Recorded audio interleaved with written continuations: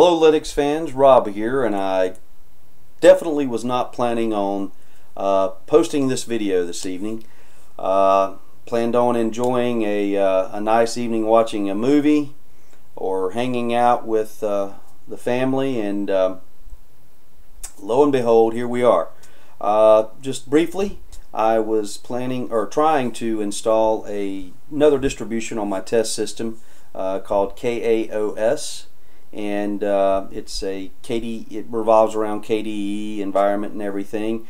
Multiple tries with failure on the install. Decided to try it on my daily driver system, which was running KDE Neon very successfully, I might add, and was going to install that alongside and be able to do the review that way. So through the Calamares installer, I received an error message and went to a reboot and was presented with invalid partition, which totally blows. But anyway, decided to take this opportunity. I also had Manjaro on my list and decided to go ahead and wipe out the hard drive and install this from scratch. The wonderful thing about Linux is within about 15 or 20 minutes you can have an OS installed and running. And if you know where all your software is and know where to go for everything, really in a half hour you could be up and running pretty much 90% or 100%. So with that all said, we're going to go ahead and look around Manjaro 160601 with the default XFCE desktop running. Now I want to go ahead and just preface this with, in the past I've had problems trying or installing Arch-based distros. In this case, I installed using, I think it's pronounced Thunar or Thunar. The install was very fast, I mean under 15 minutes. And then the boot time, again, kind of blew me away. I'm going to say, just a mental count, I'm going to say it was under 15 seconds, maybe 12 to 15 seconds. Just, very impressive. And I also want to throw out, I don't have a lot of experience with XFCE. I've messed with GNOME over the years. I've messed with KDE, Deepin Desktop, what else? Several others, but for whatever reason I just haven't spent much time with XFCE interface. And wow, so far I see what all the hubbub's about. The speed. I was able to install everything that I need. In my last video I mentioned I've been using Kmail again as opposed to Evolution or Thunderbird. Installed that without issue. InSync for my Google Drive. I was able to install that quickly, and it's syncing and running fine. And so, wow, pleasant surprise. The interface is fast, and I know that Arch-based systems are just inherently fast, but really pleasant surprise. So I want to step through some things, and I've themed this somewhat. I put in a new set of icons here and changed the theme a little, and so we'll go ahead and step through this. One of the things that I did out of the box too, and let's just go ahead and jump into that, is I had a pop-up for a new kernel. So I clicked on the pop-up. Let's go ahead and go into this. Clicked on the pop-up and was presented with a list of kernels to choose from. And to my surprise, the latest Linux kernel, which is 4.7, was available. So installed that, did a reboot, and so far everything is smooth, but nicely done. So that tells me that the Manjaro / Arch group, they're on top of things. Also, this is a rolling release, so you can continually update to run the latest software. Good and bad there, but having that Linux kernel available, the latest Linux kernel available, was certainly good. Also, in the, I believe it's Pac-Man that they are using for package management, and update manager. Initially, I had updates of about 360 files, and I want to talk about that just a minute. In the past, I had read through forums that you really needed to, on Manjaro, you needed to add mirrors. So otherwise you would have slow updates and that kind of thing. And so what I found here was on the Manjaro wiki, which is just nicely done. I mean, if you go into the forums in their wiki, lots of support there.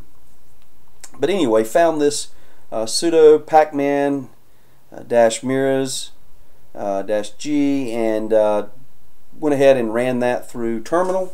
Did a kind of a refresh on the repositories for the mirrors, and then installed the updates, which I'm going to say again 360 updates, which installed in, I want to say, 7 minutes roughly.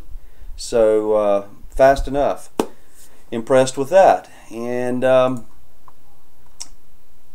you know, really I'm surprised, and I'm sure some of this is that it's new, this interface is new, but the speed, I mean, and again, I found KDE Neon to be fast. With Plasma 5, found that to be very fast and fluid.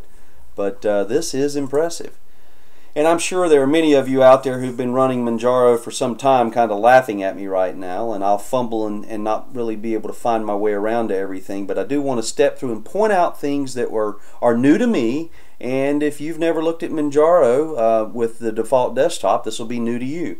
So we'll go ahead and just step through some of that. So here is your menu launcher, and just right away let's start with the top where it lists the user, and then you have also settings.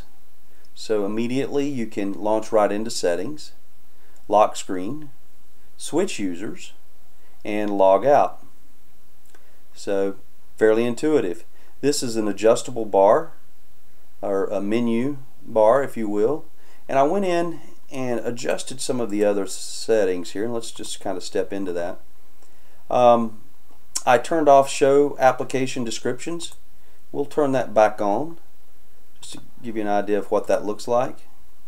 And so here you have, as it says, a description of what the programs are. It took me a little while. This is, to me, it feels backwards, so I feel like I should have this particular category list on the left and then my menu choices on the right, so that may take some time to get used to. That's one of the differences. But I'm going to clean that up a little bit. To me it looked a little cleaner to turn off the application descriptions. So, and then I changed the icons to be a little smaller. So I'm going to close that out. Also installed the icon pack here and did a little tweaking with the fonts. I have this connected to an external monitor, and oh, I've got to talk about that. So when I plugged in the monitor, the nicest monitor configuration pop-up that I've seen so far in a Linux distribution popped up with very easy to understand settings for my external monitor, and so I was super impressed with that. Surprised and impressed. Let's go into overall settings here. So you'll see again on the left, well, perhaps I thought I turned that off. Yep. Okay, so there you don't have description. Actually, I'm going to back up here just a minute. We're going to start with installed programs. So pretty intuitive list here. Pretty good list of software installed for someone who out of the box wants to set this up. Adobe Flash Player was installed. The audio mixer is very nice. Let's go through here. I installed Chromium. The default browser was Firefox. There's a cloud storage manager here. I haven't gotten into that or set anything up there. I use InSync for Google Apps synchronization. I installed Compiz config settings, and let's see, let's scroll on down. File manager, I probably should do this by category here, again feeling my way around. I installed Kmail. You've got an internet messenger there, and Steam and Thunderbird pre-installed. Under multimedia, again, audio mixer. I am not at all familiar with this music player. We'll have to check that out. And then I installed Simple Screen Recorder, XF Burn pre-installed, and VLC Media Player pre-installed. Under Office, you have LibreOffice, the full suite. And then there were a few things here with calendar setting and time. And again, I'll have to check out Cloud Storage Manager to see what that's about. And let's go to Graphics, where you have GIMP and LibreDraw and Vuenor. I'm not familiar with that. Let's just check that. Okay, it looks very simple. Very simple and clean. So again, a nice list of software. Under Accessories, let's look at that. So you have a bulk rename. Let's see, HP Device Manager, built-in calculator, of course. Import Wizard for Kmail, again, that works well. I installed Spectacle for screenshot, but the built-in screenshot app is also very good. Let's see, what did I miss here under System? So under System, you're going to have Print Settings, Software Update, Task Manager, File Manager, Manjaro Welcome Screen. We'll pop that open. So you have documentation, the support here with the forums and the chat rooms. Great forums here. You see a lot of activity. And then under Project, you can build out Manjaro with various packages. So you know, nicely done. And again, you see here 1601.06.01 Daniela. So we'll close that. I also want to, what stood out to me was the Thunar File Manager. Let's go in here and shrink that down a little. But you know, I'm very impressed with the default file manager inside of KDE Plasma 5. The default file manager for GNOME doesn't do anything for me. I mean, it's fine. It does the job. This is kind of like an in-between, I guess. You've got options in here to launch Thunar Root, which is a really nice feature to have built into the file manager. You can go in and configure your file view, side pane, behavior, so you could change to single click to activate. So, you know, plenty of options here, but default, I was impressed with a few things from default. So I'm going to right click on this folder, and this was a little pet peeve of mine in other file managers. You have two options here by default: move to trash or delete. You can also add that to InSync or go right into root. So nice that that's set up that way. And then you have default search in your right click menu as well, or you could go right into terminal, zoom in, zoom out. So you know, well done for the most part, and perfectly good usable file manager. And again, very fast. I just want to, I can't stress that. I mean, that's instant. Really impressive.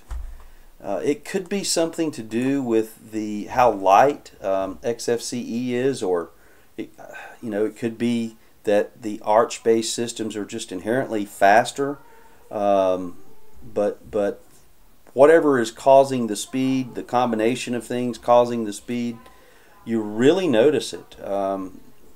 So I'm going to end this here. I just want to say that more than likely I will run this for a number of days and really put it through the paces. And you know, if it's as stable as it seems like it will be, who knows, I may stick with this. But if you see another video in a week or two with KDE distribution, you know, like KDE Neon loaded again, you'll know I've gone back. I know that Manjaro is putting a lot of effort into KDE 5 Plasma. So you know, maybe give that a try. But gosh, really impressed here. So that's it for now. Hope this helps. Wasn't expecting to release this video this evening, but we'll see how this goes. Have a good one.